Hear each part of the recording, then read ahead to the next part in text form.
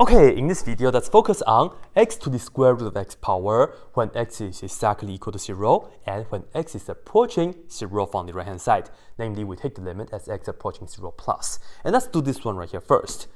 When we have to calculate f of 0, this right here, you have to remember the 0 means we have exact 0. So you are going to just plug in exact 0 into all the x that you see. So we'll get 0 for the base, and the power will be square root of 0. And of course, square root of 0 is just 0. So we have 0 for the base, and then 0 for the power. And now, here is the typical problem that people have, especially once you get into calculus, all that stuff. Here, we are not doing calculus at all. This is just a computational question, 0 to the 0. And unfortunately, this right here is undefined, meaning that we do not have an answer for 0 to the 0 power. That's it. Done deal. Nothing else. Okay? Now, if we are doing calculus, if we are talking about limit, the limit as x approaching 0 plus of the function right here. This right here, we actually end up with a nice answer.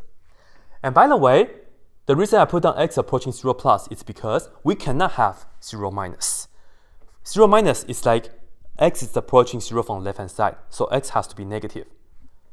Well, as we can see, square root of a negative number, it's not real, so we can have that. And another reason is because when we have a negative base to a function power, that doesn't make sense neither. So we just focus on 0 plus in this case, okay? Now, when we are doing this, this is what you should do. Well, putting 0 plus into all the x first, and it's going to look like this.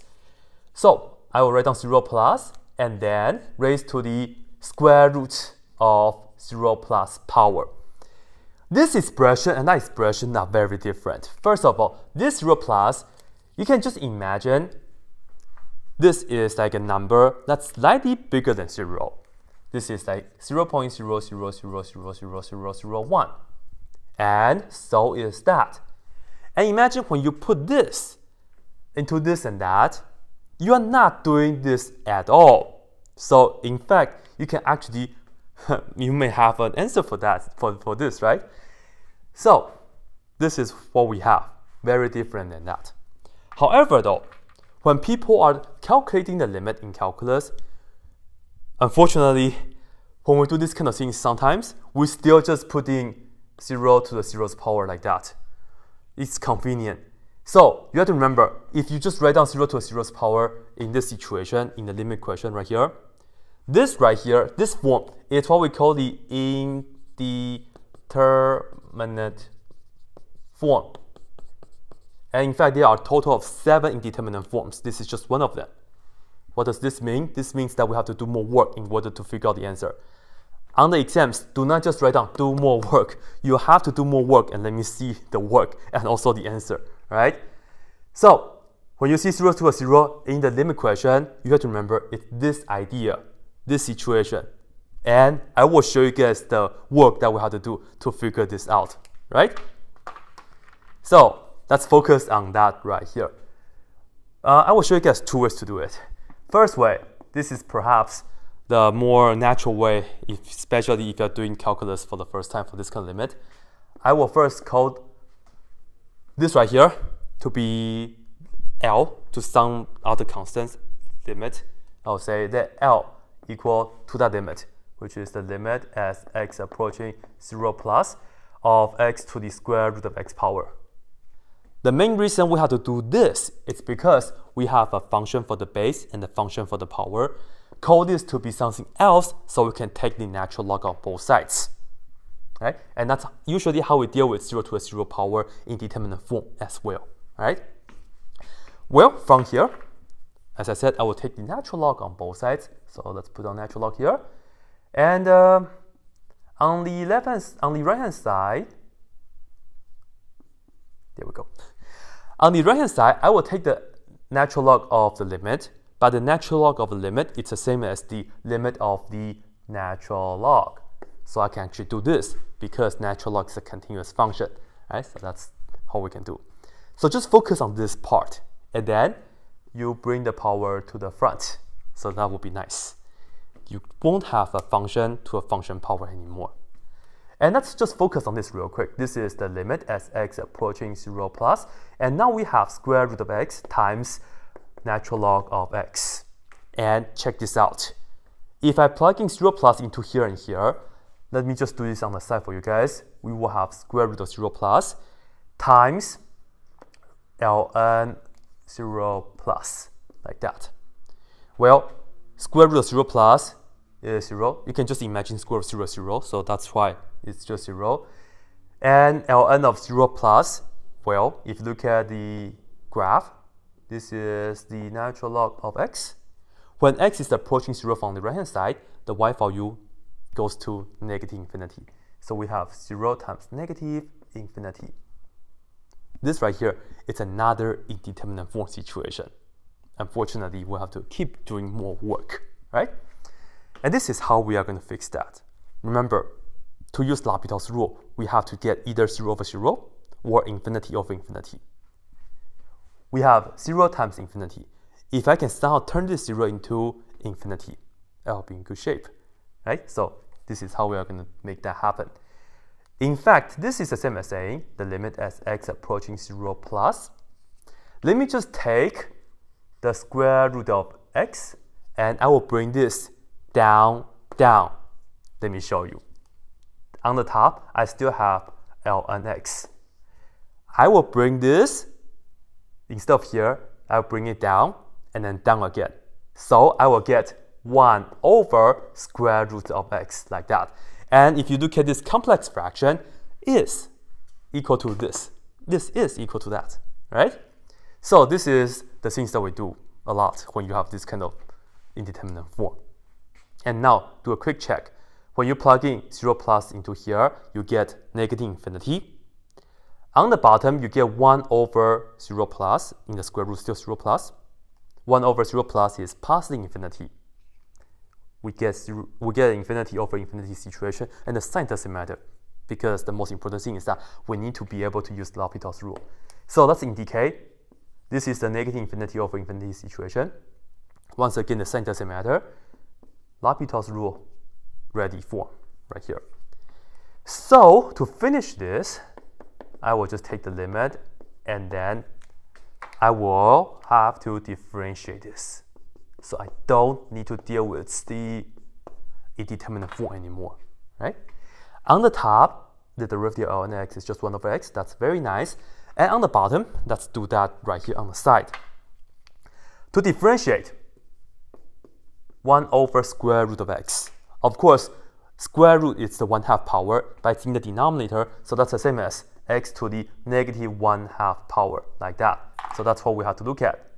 And from here, take the power to the front. This time, we minus 1. This is the power rule for derivative. Earlier, this was just the natural log property for that step, right?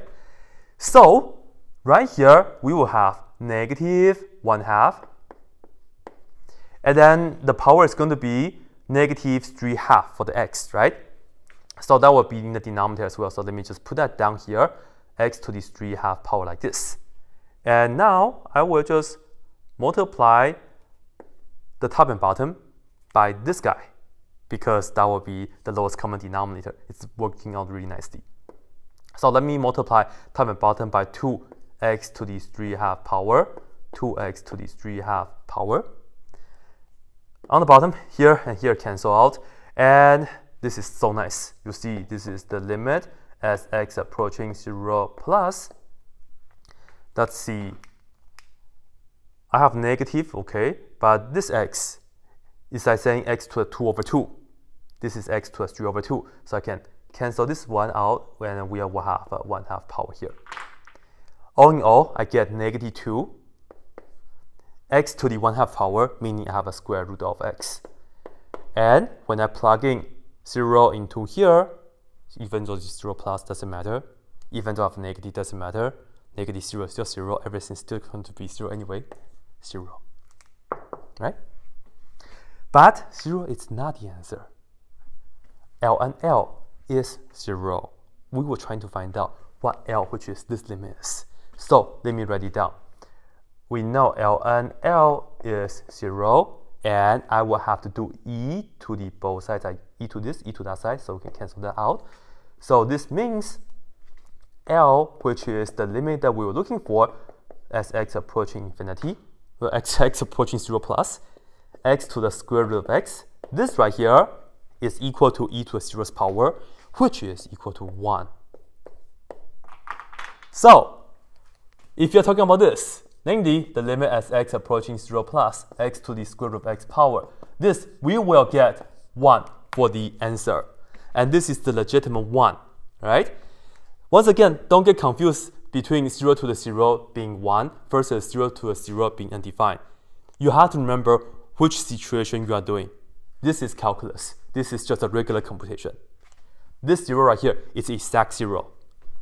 This 0 that you see right here, right, in this limit situation, it means like you have a small number, right, that's really close to 0, like 0.00001, all that stuff. Right, so that's pretty much it. You can end the video here, but I will show you guys another way. Well, this is real quick way, second way. Actually, I'll just leave this to you guys real quick. If you want to calculate the limit as x approaching 0 plus x to the square root of x power, this is what you do. Look at the base, which is x. We don't like to work with base x, we like to work with base e. So to fix that, what we do is we can look at this as e, and we will have to write it as ln x. Why? E and ln cancel, this is still the same as x. And then I can take this to the square root of x power. I still have that right here, isn't it? And of course, we still have to take the limit after that. So this will be the rewrite. And of course, this time right here, we have this power and that power. We can multiply the powers. So this right here is the same as the limit as x approaching 0 plus, and we will have e, and then square root of x times ln x, like that. And check this out. When you take the limit of e to the something, this is the same as e to the limit of something.